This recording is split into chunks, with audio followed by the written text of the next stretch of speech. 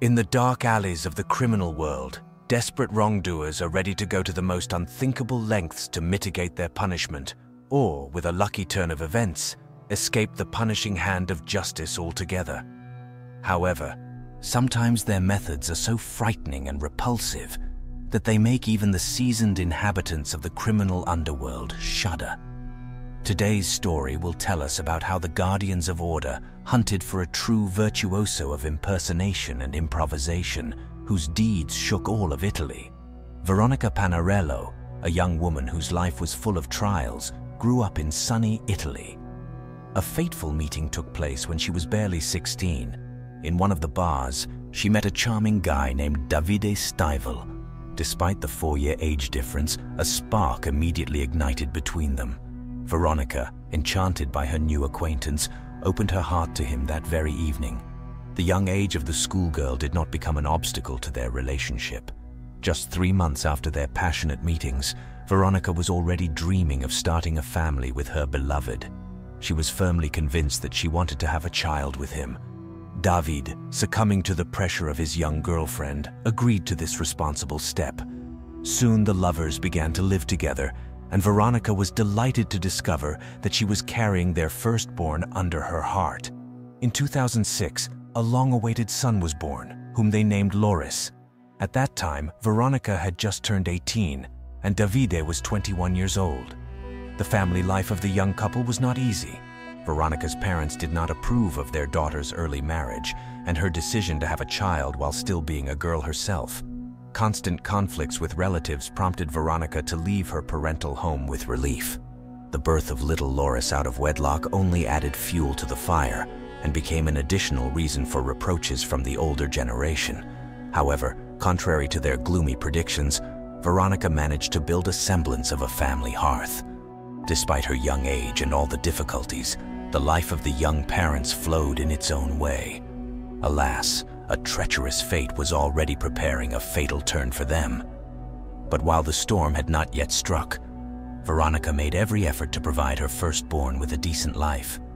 Over time, the lovers officially registered their marriage, and sometime later their family was again replenished. A second son was born, named Diego. The financial situation of the Stival couple left much to be desired.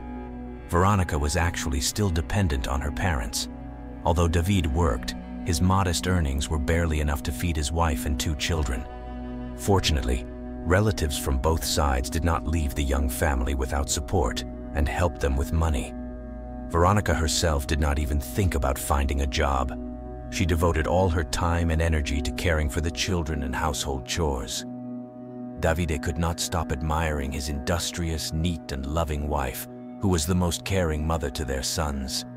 But behind the outward well-being of the young family lurked the ominous shadow of an impending tragedy. No one could even imagine what terrible events would soon shake the quiet Italian town and forever change the fate of Veronica, Davide, and their children. This grim story will once again prove that sometimes terrible secrets can be hidden behind a mask of decency, and a mother's love can turn into a blood-curdling nightmare.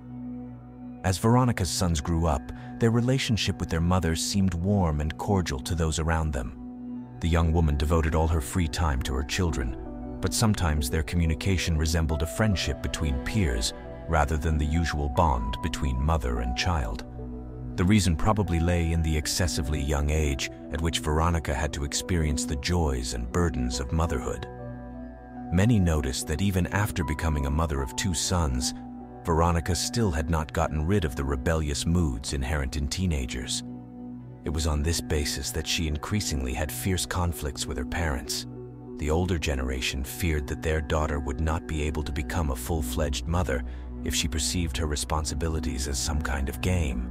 However, any attempts to reason with the young woman invariably ended in violent tantrums on her part. The Stival family settled in a small rural settlement of Santa Croce on sunny Sicily, located in southern Italy. In this cozy town, whose population barely reached 10,000 people, everyone knew each other by sight. Despite the charm of provincial life, such early motherhood, as in Veronica's case, was a rarity here and caused surprise among the local residents. No one could have imagined that this reckless youthful impulse, which led to the birth of little Loris, would eventually turn into a brutal tragedy that we are about to tell. The fateful day of November 29th, 2014 began for Veronica Panarello as usual. Around 1 o'clock in the afternoon, she hastily entered the doors of the police station to report the disappearance of her 8-year-old son, Loris. The agitated young mother told the guardians of order that in the early morning, as always, she had taken the boy to school. According to her, she personally drove her son right up to the doors of the educational institution and saw him join the other children and disappear inside the building. After that, Veronica took the younger child to kindergarten and went about her business. Loris was supposed to stay in classes until 1:30 in the afternoon. When the worried mother appeared at the school again to pick up her son, he was nowhere to be seen.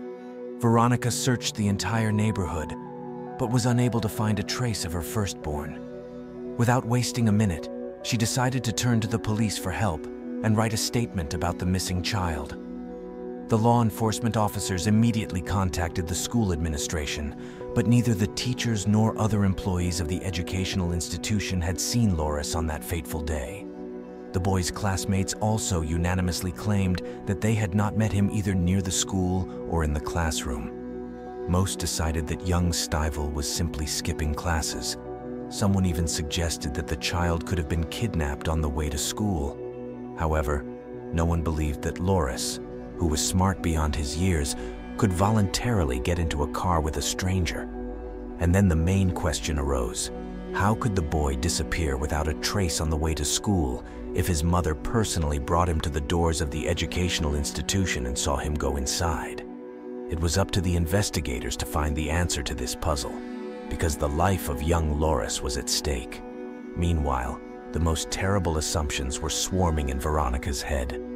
Could something bad have happened to her son? Or perhaps there was someone's malicious intent behind his disappearance. The young woman was worried sick, mentally praying that her boy would be alive and unharmed. She did not yet know that in just a few hours, a horrifying discovery would forever turn her life upside down and mark the beginning of one of the most mysterious and shocking investigations in the history of Italian criminology. While these tragic events were unfolding, Veronica's husband, 29-year-old David, was in Rome on business. Being a driver, he was just making another trip away from home, where his 25-year-old wife was face to face with the disappearance of their son. The guardians of order, without wasting time, contacted the father of the missing boy. David was extremely surprised by the call from the police because, as it turned out, Veronica did not even consider it necessary to inform him about what had happened. Shocked by the news, the man immediately dialed his wife's number. In a trembling voice, Veronica confirmed that Loris was missing and she could not find him. Without a second thought, David dropped everything and took the first flight from Rome to be with his wife as soon as possible in this difficult moment. But as soon as he landed in his hometown, a terrible post on social media caught his eye. On the phone screen, a photo of Veronica with their son and an announcement that the boy had been found dead appeared. David's heart sank with pain and despair. Just 4 hours ago, his wife had reported the child missing, and now their son was already dead. The body of little Loris was found in a shallow ditch near an old abandoned mill located just a few minutes' drive from the Stivel couple's house. The terrible discovery was made completely by chance by an elderly hunter who, as usual, was combing the surrounding forests in search of game. Noticing something suspicious at the bottom of the ditch, the man approached closer and realized with horror that it was not garbage in front of him, but the mutilated body of a child. Without wasting a minute, he contacted the police and reported his gruesome find. The forensic experts who arrived at the scene discovered the tortured body of the boy unnaturally twisted at the bottom of the ditch. The child's clothes were in disarray, his pants were slightly pulled down, and his underwear was completely absent. This fact immediately led the investigators to think that the reason for the violence against the boy could have been a sexual motive. The police suggested that the killer was a dangerous pedophile who not only abused a defenseless child, but also ruthlessly took his life. Usually, such perverts do not go that far, limiting themselves to only mocking their victims. But this criminal was an exception to the rule and posed a double threat to society. The news of the brutal murder of a child instantly spread through the quiet town of Santa Croce and plunged the local residents into shock and panic. People were afraid to let their children out into the street, fearing that a pedophile maniac could strike again at any moment. Every family in the town felt defenseless in the face of such a predator. The tragedy of little Loris instantly became the main news in the Italian media. The country's central TV channels incessantly reported what had happened, and the shocking details of the brutal murder stirred the minds of the public. People demanded that the police catch the pervert as soon as possible so that he could face the punishment he deserved. The investigators working on this high-profile case tirelessly searched for the monster who had taken the life of an innocent child. In order to somehow reassure the agitated residents of Santa Croce, the police hastened to assure that they would make every effort to apprehend the killer. However, from the very beginning, there were some oddities in this crime that did not fit into the typical scheme of the actions of maniacs and rapists. The most frightening thing was that the killer had removed the victim's underwear, but then put the pants back on. Such perverts sometimes take the belongings of their victims as trophies, but they almost never bother to put them back on. Moreover, there had previously been no recorded cases of sexual violence against children in this quiet area. All these facts made the investigators doubt that they were dealing with an ordinary pedophile. The police's attention was drawn to the family of the deceased boy. Veronica and David were considered decent and loving spouses who adored their children. Despite the fact that their firstborn was born when Veronica had just turned 18, now she was already an adult and responsible mother. The police decided to take a closer look at the parents of the murdered child because sometimes the closest people can shed light on the circumstances of the tragedy. Talking to the Stiefel couple, the investigators found out that due to the specifics of his work, David spent very little time with his family. Being a long-distance truck driver, he was away from home for 25 days a month. In fact, all the worries about the children and the household fell on Veronica's shoulders.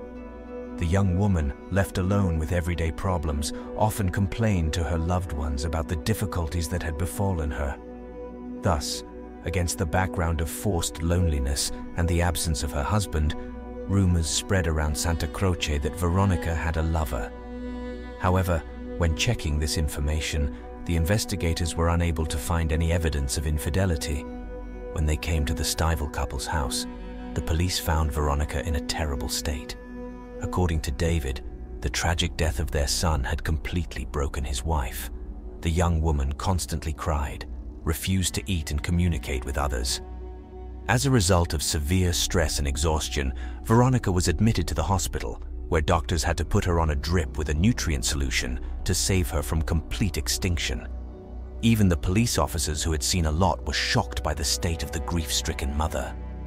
Veronica's face was haggard, deep shadows lay under her eyes, and her skin had acquired an unhealthy, earthy hue. It seemed that along with her son, she had buried a part of herself. During this difficult period, the couple decided to send the younger child to the grandparents because Veronica could not fully take care of his needs. David, who supported his wife with all his heart, was forced to quit his job in order to be constantly by her side.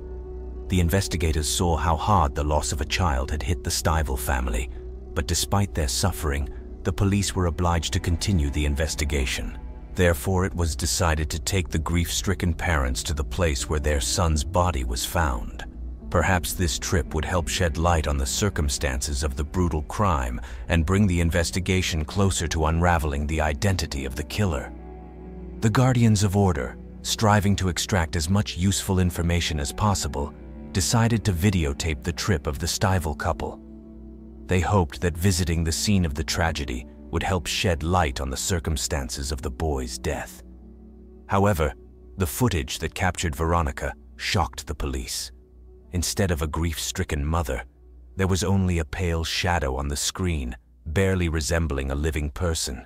It seemed that along with her son, Veronica had buried a part of herself. The list of suspects also included the elderly hunter who accidentally discovered Loris's body just 4 hours after the boy was reported missing. Such a timely find raised legitimate questions from the investigators. Of course, it could have been a simple coincidence, but the police were obliged to check all possible leads and make sure that the hunter was not involved in the crime. The Guardians of Order began a large-scale check, trying to find at least some connection between the man and the deceased child. But all their efforts were in vain. The hunter easily passed a polygraph test, and his alibi on the morning of Loris's disappearance was confirmed. Moreover, no fingerprints or DNA traces of the elderly man were found on the boy's body.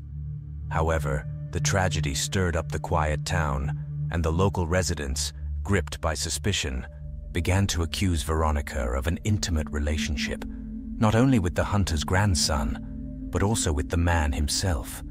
In the end, after a thorough check, the detectives removed all charges from the elderly man, making sure that he only happened to be in the right place at the right time and indeed accidentally stumbled upon the body of the unfortunate boy. The investigation was at a dead end. All assumptions and leads yielded no results, and there was still no evidence pointing to the identity of the perpetrator. In the hope of making a breakthrough in the investigation, Carabinieri, an elite unit of the Italian police, were summoned from Rome to Santa Croce. Having studied the case materials, the newly arrived investigators drew attention to Veronica's difficult relationship with her relatives and considered that the mother could be involved in the disappearance of her own son. Loris's grandmother and grandfather told the Carabinieri about a strange conversation with their grandson that took place shortly before his death. The boy told them that his mother had bought plastic ties for a school experiment. This happened literally the day before Loris went missing. The police were on alert. Ties are a rather dangerous item, the use of which is strictly prohibited in educational institutions. The detectives hastened to contact the teachers of the deceased boy and found out that no experiments requiring the use of cable ties were planned at the school. Initially, the investigators assumed that Loris had simply made up this story. But after receiving the report from the forensic experts, they looked at the situation from a different angle. According to the experts' conclusion, the child's death occurred approximately between 9 and 10 a.m. on the day of his disappearance. The cause of the boy's death was strangulation by a thin, foreign object tightly pulled around his neck. Comparing these data, the police came to the conclusion that the murder weapon could well have been the ill-fated cable ties. The investigators had a new version. Probably, Loris really, for some reason, asked his mother to buy him ties and even came up with a story about their necessity for school classes. In that case, the boy should have been carrying them in his backpack on that fateful morning. But how could the killer have known about this? It is unlikely that the criminal accidentally attacked the child and then began to rummage through his backpack in search of a murder weapon. The Carabinieri were sure the key to the solution lies in the missing backpack of Loris.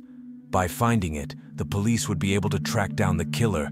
All garbage landfills where waste from Santa Croce was transported were blocked. Several days were spent on a thorough examination of the landfills, but to no avail. The boy's school backpack seemed to have vanished into thin air. Meanwhile, forensic experts continued to examine the body of the deceased child. In addition to signs of strangulation, they discovered another strange detail. Despite the absence of underwear and lowered pants, no signs of sexual violence or DNA traces of the alleged pervert were found on Loris's body. This information made the police doubt their initial version. The investigators were still looking for the boy's killer, but they already understood that they were not dealing with a typical maniac or child molester at all. The sexual motive for the crime no longer seemed obvious. To advance the investigation, the investigators needed to compile a psychological portrait of the killer. But at this stage, there was a catastrophic lack of information. There was nowhere for evidence to come from because the real criminal had left no traces behind. The meager facts at the disposal of the Carabinieri simply did not add up to a complete picture. The death of Loris Stivel remained a mystery, and the investigators were just beginning to understand how winding and thorny the road to the truth would be. Who is he? the ruthless killer of a little boy? Is he lurking among the residents of Santa Croce, or has he already left the town? The answers to these questions could only be provided by the painstaking work of the police, who had to dissect the life of the Stival family bit by bit. After all, sometimes the solution to a crime lies in the most unexpected details that are invisible to the uninitiated eye. Trying to unravel the mystery of the death of little Loris, the detectives decided to carefully study the route that Veronica Stival followed on the day of the terrible violence against her son. And although Santa Croce was a small provincial town, the central street along which the mother and child drove in their black sedan was equipped with many video surveillance cameras installed on houses and shops. Collecting and analyzing the footage from these cameras required a lot of time and effort. Law enforcement officers carefully viewed each frame, hoping to notice some third figure that could have been following Veronica and Loris on that fateful morning. Perhaps some suspicious car was following their vehicle, but no matter how hard the investigators tried, they could not find anything unusual on the recordings that could shed light on the circumstances of the crime. However, soon the detectives' attention was drawn to some oddities in Veronica's own behavior. First of all, the video failed to find the moment when Loris enters the school building, although the mother continued to insist that she personally accompanied her son almost to the threshold of the educational institution. After viewing dozens of hours of footage, the police were convinced that on that morning, the woman with the children never made it to the school. Only the younger child of Veronica got out of the car near the kindergarten. Continuing to painstakingly study the surveillance camera recordings, the investigators noticed another suspicious detail. In the frames from the intersection that Veronica was supposed to pass on the way to school, it is clearly visible how the woman suddenly turns towards an old church, the very one near which Loris's body was later found. This seemed extremely strange to the police, because for many years Veronica had used a completely different road. What made her change her usual route on the very day her son was found dead? This question haunted the Carabinieri and only intensified their suspicions. At this stage of the investigation, the police decided not to reveal their guesses yet, so as not to scare off Veronica. But in light of the new evidence, they seriously began to consider the young mother as the main suspect. To check the truthfulness of her testimony, experienced investigators suggested that the woman personally drive with them along the same route that she allegedly followed on the day her son died. Thanks to the surveillance camera footage, the police already thoroughly knew Veronica's path on that fateful morning and wanted to see how she would behave. Veronica agreed to this kind of reconstruction of events. But when the car with the suspect and the investigators drove up to the ill-fated intersection where the woman turned towards the church, she suddenly began to claim that she was moving along her usual route. Veronica's lie was so obvious that the police had no doubt about her involvement in the crime. With her deceitful behavior, Loris's mother only aggravated the suspicions and became the main participant in the case of the murder of her own son. The detectives decided to search the Stival couple's house and bring Veronica to the station for questioning. Realizing that the police considered her a probable killer, the woman flew into a rage. She categorically denied her guilt, claiming that under no circumstances could she harm her child. But the investigators were convinced of the opposite. The interrogation lasted several hours, during which Veronica stubbornly repeated her innocence. But under the pressure of irrefutable evidence, the woman still made several important confessions. She reported that that morning she had dropped Loris off about 500 meters from the school because she was in a great hurry. According to the mother, the boy was supposed to get to the place of study on his own, and someone could well attack him on the way. When asked what Veronica was doing near the church next to which her son's body was found, she replied that she was not at all familiar with that area and had never been there. But these words were immediately refuted. The suspect's sister confirmed that as children, she and Veronica often played near that very church and knew every corner of those places perfectly well. And the surveillance camera footage clearly indicated that on the day of Loris's death, his mother was passing by the ill-fated place. Trying to find new leads and confirm their suspicions, the The detectives had to watch the many hours of video recordings again and again. The father of the deceased boy was also involved in the study of the evidence. At first, David refused to believe in his wife's involvement in the murder of their son. But when he saw with his own eyes on the surveillance camera footage how Veronica, instead of taking Loris to school, brings him back home, the first seeds of doubt settled in the unfortunate father's soul. The recordings clearly show how the mother and her two sons leave the house early in the morning. Then Veronica, together with the younger child, goes to the kindergarten, and Loris disappears. There is not a single frame with the boy on the video anymore. Only a vague silhouette, remotely resembling his figure, flashes near the house shortly before Veronica's return. The next oddity, contrary to her usual practice, Veronica did not park the car near the house, but drove backwards right into the garage. This happened at about 9 o'clock in the morning. The investigators had no doubt it was during this time period that the unfortunate Loris was killed. A terrible guess that made the blood run cold. Could it be that Veronica, his own mother, had coolly dealt with a defenseless child, and then, as if nothing had happened, went about her business? Could there be such a monstrous darkness in the soul of this woman that she was able to raise her hand against her own son? These questions tormented not only the investigators but also the unfortunate father, who simply could not believe in the guilt of his wife. David feverishly recalled the image of Veronica, a caring mother and loving wife. How is this even possible? What could have pushed her to take this terrible, unnatural step? Or maybe the police are mistaken, and his wife became a victim of a monstrous set of circumstances. David's heart told him that Veronica could not have done such a thing. But the mind, looking at the irrefutable evidence of her lies, insisted on the opposite.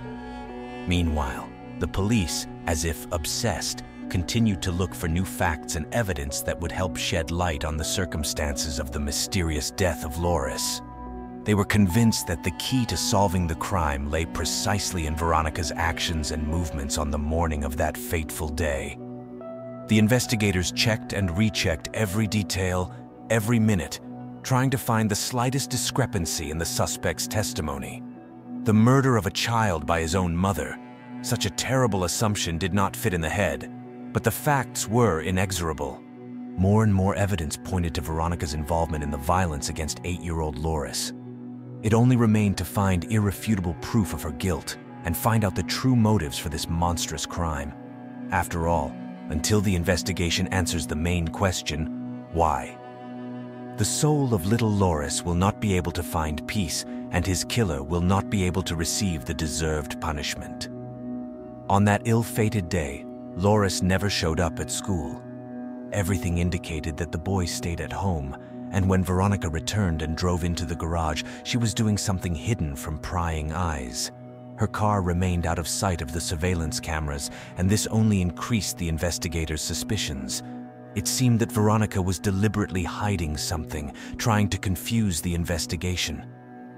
When the police shared their conclusions with the main suspect, she continued to stubbornly deny her involvement in the death of her son.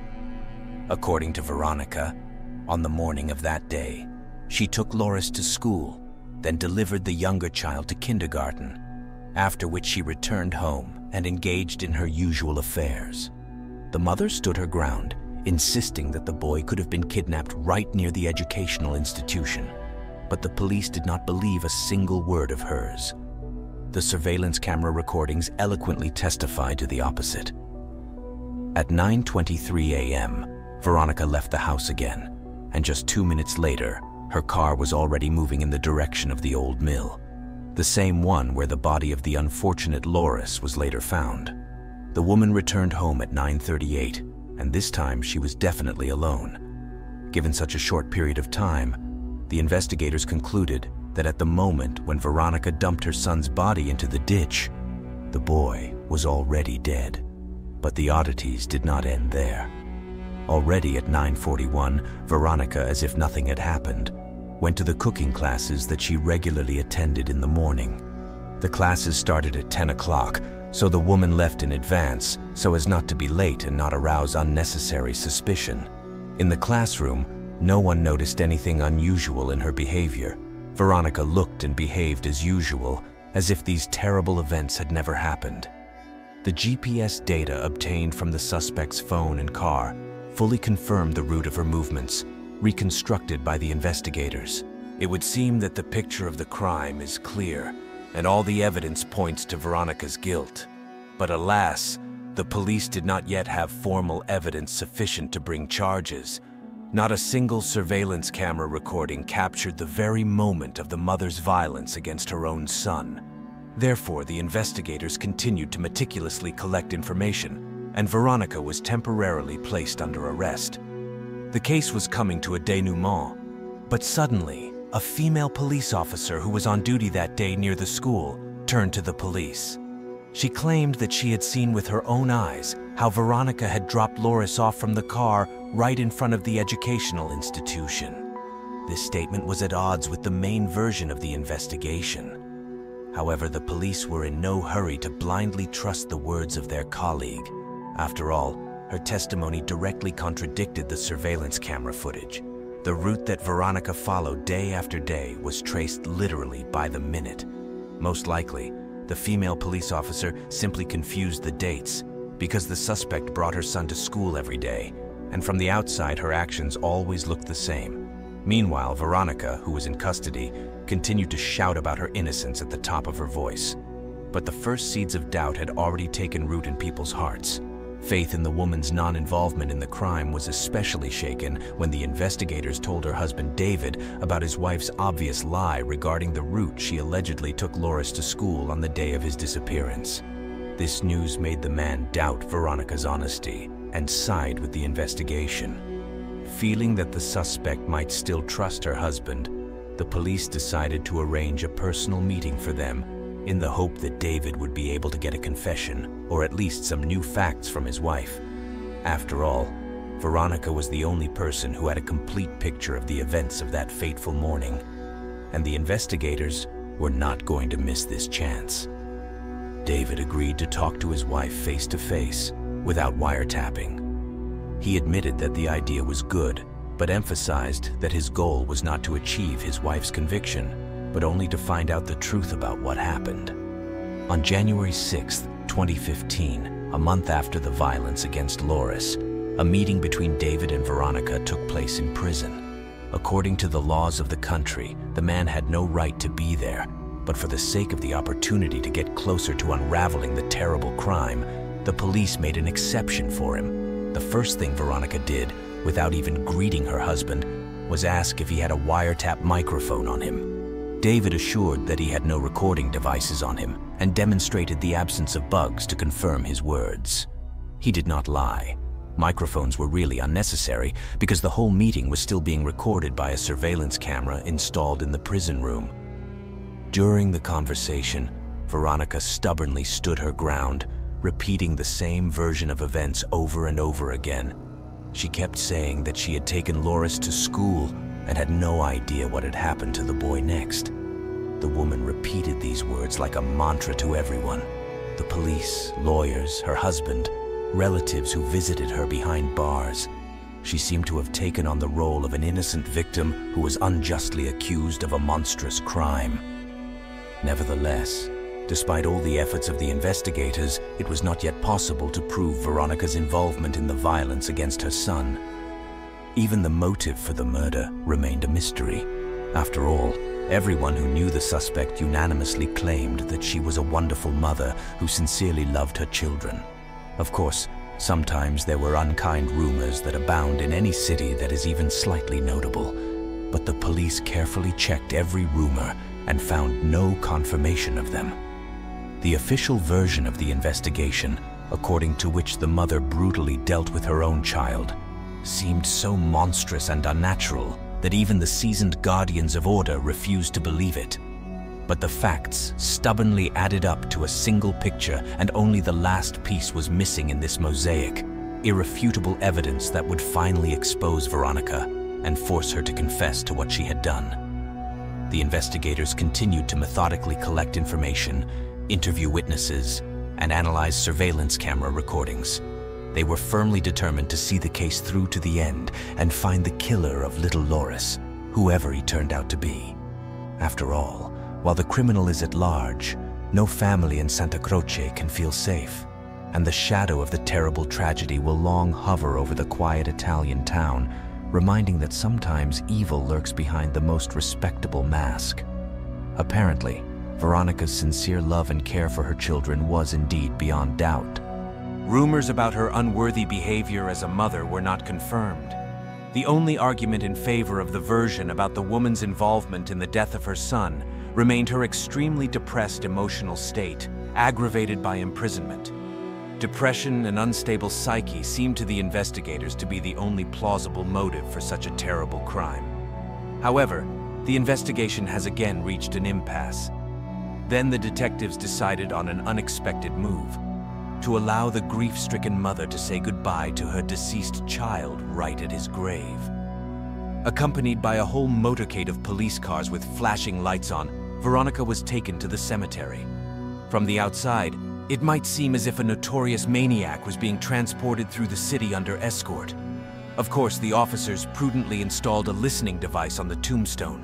They were sure, left alone with the resting place of her son, the grief-stricken mother would not stand it and give herself away, either confess to what she had done or ask the boy for forgiveness for her monstrous act. What was the surprise of the guardians of order when Veronica spoke something completely different from what they expected to hear? Crying over the child's grave, the woman begged the heavens for justice. She swore that she would find the real culprit of Loris's death and punish him with her own hands. For the police officers lurking in ambush, these words came as a complete surprise. They could only escort Veronica back to her cell in bewilderment. But on the way to prison, something strange happened. The young mother suddenly declared that she had experienced some kind of insight at the cemetery. Allegedly, fragmentary memories of that fateful day, previously eluding her memory, began to return to her. However, Veronica refused to share them with the police, demanding instead a new meeting with her husband. On November 6, 2015, David again crossed the threshold of the prison cell where his wife was being held. Like all meetings of prisoners, this meeting was thoroughly documented. But this time, the suspect behaved differently. For the first time since the beginning of the investigation, Veronica admitted that she had lied about the events of the day Loris disappeared. Now she claimed that on that ill-fated morning, she had not taken her son to school at all. Falteringly and confusedly, the woman tried to describe a certain unusual state in which she was during those hours. According to her, reality seemed to slip away, plunging consciousness into a thick fog. Only vague, fragmentary images appeared before the mind's eye.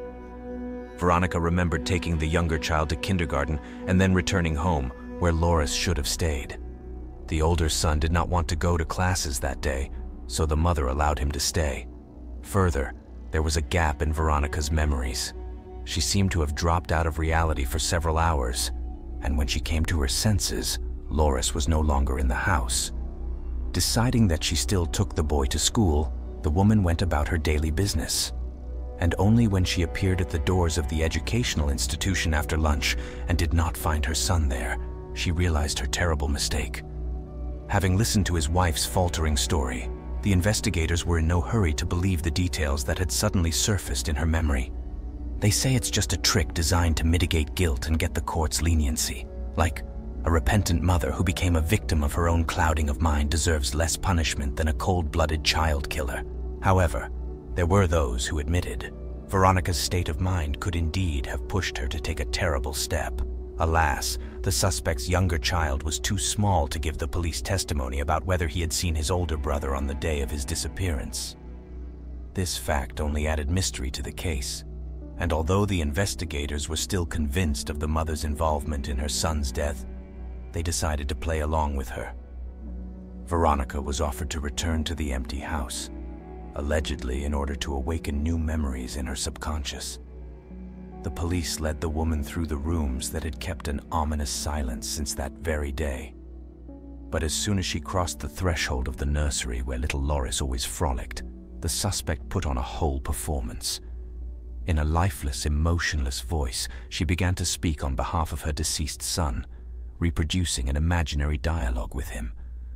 At that moment, the investigators finally became convinced. Before them was an unscrupulous liar and manipulator, skillfully playing on pity in order to lead the servants of the law along a false trail. But how, being of sound mind, did Veronica manage to deceive everyone around her for so long and virtuously? During the investigation, she communicated with dozens of specialists, psychologists, criminologists, experts, and not one of them doubted her sincerity. The suspect's defender insisted she really suffers from some kind of mental ailments that deprive the woman of the ability to adequately perceive reality. As a result, Veronica presented to the police and the public yet another version of what happened. And although the guardians of order treated her stories with healthy skepticism, this story found many supporters. According to the mother, having returned from the kindergarten, she began her usual chores, started washing bottles for the baby. That morning, Loris flatly refused to go to school, and the woman did not insist. The child calmly played in his room while Veronica was busy around the house. Nothing boded trouble. But when, after some time, the mother entered the nursery, a terrible picture appeared before her eyes. Loris was lying on the floor without signs of life, and plastic ties were pulled around his neck. Apparently, the boy was playing with a dangerous find, and at some point tightened the noose around his own throat. The ties, connected to each other like a chain, mercilessly cut into the tender skin, not allowing a single breath. Caught off guard by the terrible sight, Veronica, according to her, succumbed to panic. With trembling hands, she tried to dial the emergency service number, but her fingers refused to hit the right buttons, either from excitement or from the approaching madness. And when she finally pulled herself together and ran to her son, he was no longer showing signs of life. No matter how hard the mother, maddened with grief, tried, she could not tear the ties with her bare hands. They only dug deeper into Loris's throat, finally depriving him of his last hope of salvation. The terrible truth struck Veronica like a bolt of lightning. She realized that what had happened would certainly be blamed on her. In the eyes of others, the grief-stricken woman would instantly turn into a cold-blooded child killer. And then, gripped by animal horror, in a semi-insane state, Veronica decided on the unthinkable, to get rid of the body of her own child. Later, forensic experts will indeed find characteristic scratches on the neck and face of the deceased. Obviously, trying to tear off the suffocating noose, the boy dug his nails into his own skin, but the plastic bonds cut too deeply into the flesh, not allowing them to be released. The investigators even admitted the possibility that the mother, maddened with fear, could have yanked the ties in desperation, only aggravating the situation and unwittingly accelerating Loris's death from asphyxiation. This heartbreaking story told by Veronica became another twist in the tangled case. In part, it shed light on the mysterious circumstances of the child's death, but at the same time, it raised even more questions. Why didn't the boy call his mother for help when playing with the ties began to pose a real threat to life? What made the woman go for concealing the corpse instead of going to the police? And most importantly, could this monstrous tragedy be not an accident but a cold-blooded crime? The investigation had yet to find answers to these questions. In the meantime, the residents of Santa Croce, shocked to the depths of their souls by what had happened, were tormented by painful doubts. They did not want to believe that a mother was capable of taking the life of her own child with such ease. But it was also impossible to write off what happened as a mere accident. There were too many strange, inexplicable details that distinguished this frightening story, and the public waited with bated breath for the finale of the investigation, which would shed light on the mystery of the death of little Loris. Whatever the outcome of the case, the residents of the town were sure of one thing: their peaceful provincial life would never be the same again. According to Veronica's new version, her son Loris became a victim of a fatal accident. As the mother claimed, on that ill-fated morning, the boy pulled the plastic ties found at home around his own neck. With fear in his eyes, The child tried to free himself by pulling on the end of the improvised noose, but instead, the loop only dug deeper into the tender skin, mercilessly cutting off the access of oxygen. Veronica assured that, having discovered her son in such a distressed state, she rushed to help. Realizing that it would not be possible to break the strong ties with bare hands, the woman dashed to the kitchen for scissors. Alas, when she returned to the nursery and cut the plastic noose, Loris was no longer showing signs of life. The boy had lost consciousness and was not breathing. According to the mother, the terrible find plunged her into a state of acute panic. With trembling hands, Veronica tried to dial the emergency service number, but her fingers refused to hit the buttons and the numbers swam before her eyes. The horror of what had happened literally paralyzed the unfortunate woman, and at that fateful moment, it was as if a switch clicked in Veronica's head. She suddenly realized with frightening clarity she would certainly be blamed for her son's death, a negligent mother who did not look after her child.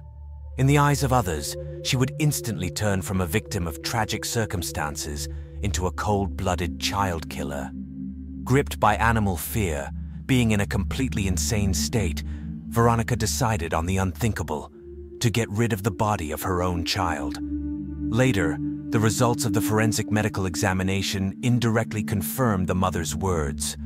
Characteristic scratches were indeed found on the face and neck of the deceased Loris, apparently traces of the boy's desperate attempts to tear off the suffocating ties.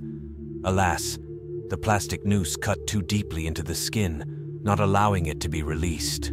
The investigators even admitted the possibility that the mother, maddened with fear, could have yanked the ties in a panic herself, only aggravating the situation and unwittingly accelerating her son's death from asphyxia. To shed light on the blank spots in the suspect's testimony, the police decided to deliver her together with her husband David again to the place where Loris's body was found. Here, the grief-stricken mother finally admitted she really threw the lifeless child into the ditch with her own hands. But at the same time, Veronica stubbornly denied her involvement in the boy's death.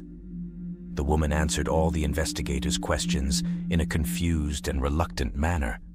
She was unable to clearly explain why Loris's underwear was missing from the corpse. This detail did not fit into the version of the accident voiced by her in any way. The very fact of what happened also raised considerable doubts. For what reason would an 8-year-old child, even out of pure curiosity, tighten a deadly noose around his own neck? Why didn't Loris call his mother when the situation began to get out of control? Veronica had no answers to these questions. Later, the suspect seemed to remember another important detail. According to her, Loris's corpse was badly damaged when it fell into the ditch. Allegedly, the ravine turned out to be too deep, which is why the boy's body, rolling head over heels down the slope, was covered with numerous abrasions and took on an unnaturally twisted pose. But even these explanations did not convince the investigation of Veronica's innocence. At the trial, the prosecution tried to refute her confessions, referring to the woman's uncharacteristic behavior, which most alarmed the guardians of order. First of all, the prosecution pointed to a strange maneuver that Veronica made for some reason on that ill-fated morning. Having parked the car in the garage, the woman turned the car in such a way that it would be convenient to inconspicuously load a large bundle into it. For example, a body wrapped in cloth. And this was done at a time when the mother could not yet know about Loris's death, who, according to her own admission, allegedly died later. In the prosecutor's opinion, such actions clearly indicated the premeditated nature of the murder. However, Veronica's lawyers continued to insist on the innocence of their client. They claimed that the mother did not kill the child. The boy became a victim of a tragic accident, independently taking his own life through negligence. Gripped by shock and horror, realizing the full gravity of what happened, Veronica simply got confused and did stupid things. The fear of the inevitable accusation of her son's death pushed her to a desperate step, concealing the body. But this does not at all mean that the unfortunate woman deliberately harmed Loris. There remained, however, one key question that the defense could not give a convincing answer to. If the boy's death was really accidental, Why did Veronica need to take off his underwear and then put his pants back on? The defendant herself got off with vague excuses on this score, referring to memory lapses. But the prosecution had its own very plausible explanation. The prosecutor insisted, having removed the underpants from her murdered son, Veronica deliberately tried to stage an attack by a sexual maniac. The calculation was cynical but correct. The police would certainly follow a false trail, focusing on the search for a rapist pedophile. And at first, this trick worked. The investigators really began by working out the version of the involvement of a sexual sadist operating in the vicinity in the crime. And only later, having sorted out the details, the guardians of order realized before them was nothing more than a competent staging. At one of the court hearings on the case of the murder of Loris Stivel, sensational information was heard that shocked the audience. Desperate to prove her innocence, Veronica suddenly gave a new, completely unexpected version of what happened. According to the defendant, the boy's death was caused by his own grandfather on the paternal side, Andreas Stivel. As Veronica told the court, she was connected with her husband's father by far from family ties. Allegedly, for a long time, the father-in-law had a secret, intimate relationship with his daughter-in-law.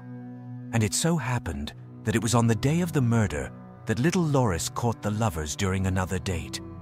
The boy began to threaten that he would immediately tell his father about everything.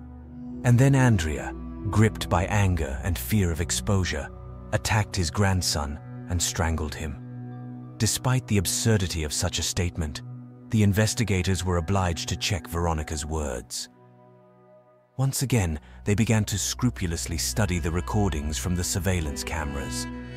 And they came to the conclusion that on the morning of the day of the murder, not a single outsider man entered the house of the Stivel couple. However, the police were much more interested in another fact. Watching the video in which Veronica leaves the house around 9:30 in the morning, the guardians of order drew attention to a suspicious detail.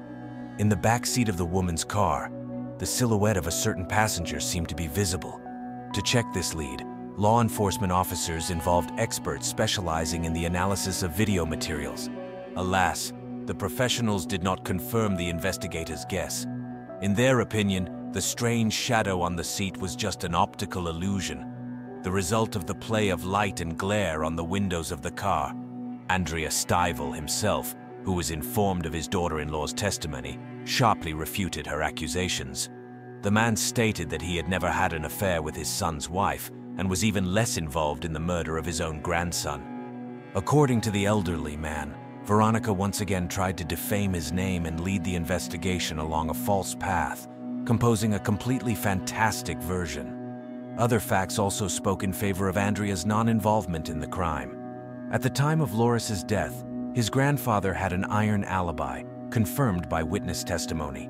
In addition, when checking Veronica's telephone calls and emails, and her father-in-law, it was not possible to find a single confirmation of the love affair that the defendant was talking about. In the end, the investigation completely removed suspicion of the murder of his grandson from Andreas Stivel. None of the representatives of the law believed the new, shocking version voiced by Veronica. The trial was coming to an end, but until the last day of the hearings, it was not possible to achieve an unambiguous understanding of what actually happened on that fateful November day in 2014. The prosecution insisted on Veronica's guilt, pointing to numerous inconsistencies in her testimony and behavior uncharacteristic of a grief-stricken mother. The defense stubbornly adhered to the version of Loris's death as a result of an accident. According to the lawyers, it was panic and fear at that moment that pushed Veronica to a stupid and reckless act, concealing the body of her own child. The court and the jury faced an extremely difficult task to determine who Veronica Stivel really was, a cold-blooded child killer who decided on an unthinkable crime, or a victim of a tragic set of circumstances who could not cope with the horror that came over her and made irreparable mistakes. But whatever verdict Themis passed, one thing was clear. The life of little Loris, untimely and cruelly cut short, would never return. and the pain and suffering of his loved ones could not be cured by years or even the most severe sentence for the guilty. Veronica Stival's behavior throughout the investigation and trial suggested that the investigation was dealing with a person suffering from serious mental disorders. This was unanimously claimed by both law enforcement officers and experts involved in the case. What is the inadequate reaction of the suspect during one of the interrogations when she suddenly began to sing for no reason? And how many times did the officers observe how her speech from calm and intelligible abruptly changed to incoherent muttering to herself, and her gaze froze and became empty, as if glassy? It seemed that Veronica periodically lost touch with reality, immersing herself in some kind of her own parallel world. Often she was caught imitating smoking a cigarette, which in fact was not in her hands, as if the woman had gone so deep into herself that the surrounding reality ceased to exist for her. Veronica's own mother also told the court about her daughter's mental problems. As it turned out, mental disorders had haunted the defendant almost from infancy. As a child, she became a victim of sexual violence by older boys. The trauma experienced at such a tender age could not but affect the girl's further development. Already at the age of 14, Veronica first tried to settle scores with life by swallowing bleach after a quarrel with classmates. And a year later, she made a second suicidal attempt, this time deciding to hang herself in a greenhouse. Later, Veronica even had to undergo a course of treatment in a psychiatric clinic. The investigators were most shocked by the story of how once a girl in hysterics called her mother and begged to take her home, assuring that her brother had raped her. Alas, the accusations of incest never found any confirmation, and no one simply believed the words of the insane patient. But despite all this eloquent evidence of Veronica's mental instability, the official examination came to an unexpected conclusion. According to experts, at the time of the murder of her son, the woman acted surprisingly cold-bloodedly, prudently, and cruelly. She had no serious deviations that would allow her to be recognized as insane and relieve her of responsibility for what she had done. The trial of Veronica Stival dragged on for a long 4 years, an unprecedented period for such cases. Numerous postponements of meetings, conflicting testimonies of witnesses, suddenly opening new circumstances requiring additional investigative actions, all this time after time delayed the moment of justice. But in the end, the jury rendered its verdict. The defendant was found guilty of premeditated murder of her own child and concealing his body in order to avoid responsibility. The judge announced the sentence, 30 years in prison. It would seem that such a severe punishment should, if not soften, then at least reconcile the grief-stricken relatives with the loss. But Veronica did not even think to calm down. Barely realizing that the verdict was not in her favor, the woman jumped up from her seat and began to shout at the unfortunate Andrea Stival, the grandfather of the deceased Loris, all those absurd and dirty accusations that sounded from her lips during the court hearings. The confused bailiffs had to forcibly remove the defendant from the courtroom. Straight in handcuffs, Veronica was escorted to a prison cell where she would have to spend the next 3 decades. To this day, the sword of Damocles of justice hangs over the head of Veronica Stival. The truth about what actually happened to 8-year-old Loris will probably remain buried in the dungeons of her consciousness. No one knows if this terrible secret will ever come out, but most of the investigators who have devoted more than 1 year to the investigation of the tangled case are inclined to the same version. In their opinion, the boy's death was not an accident, as the mother tried to present. Most likely, on that ill-fated day, Loris refused to go to school for some reason. Perhaps this had happened before. Because of absenteeism, a quarrel broke out between mother and son, and in a fit of uncontrolled anger, Veronica strangled the child with the ill-fated ties. And then, realizing what she had done and fearing the inevitable punishment, she got rid of the body and began to lie right and left, trying to cover her tracks.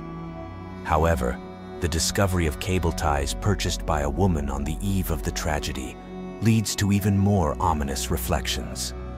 Was the murder of Loris a pre-planned, cold-bloodedly conceived and prepared crime? Perhaps the mother had long held a grudge against her unwanted offspring and was only waiting for a suitable moment to implement her monstrous plan. Alas, the true motives and circumstances of this terrible massacre are most likely never to become public knowledge. The life of David Stivel, the father of the deceased boy, seemed to fall apart into small fragments after the verdict was passed on his wife. Overnight, the man lost his beloved son, adored wife, and even his job. Throughout all these years, David never gained firm confidence that it was Veronica who had massacred Loris. The father had never noticed in his wife, who always seemed to him a caring and loving mother, the slightest tendency to violence against children. He simply could not understand what could have pushed her to such a monstrous step. Today, David Stivel is trying to live for the sake of his younger son, the only thing he has left from his family. Elderly parents help him in the difficult task of raising the boy. The father draws strength to move on, in the hope that someday the truth about what happened to his older child will still come out.